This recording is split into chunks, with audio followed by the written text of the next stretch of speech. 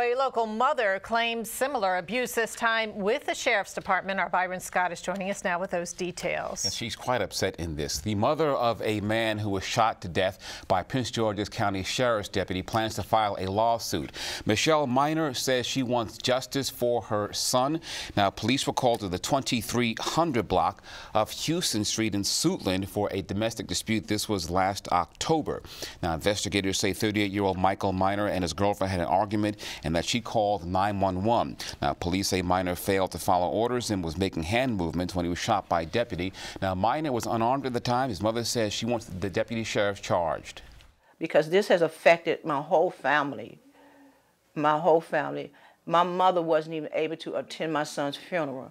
She cannot participate in any part of this activity in regarding my son. And it's awful, and I feel very bad. We're saying that Ferguson has come to Prince George's County and that Michael Minor is our Michael Brown. And the reason we say that is because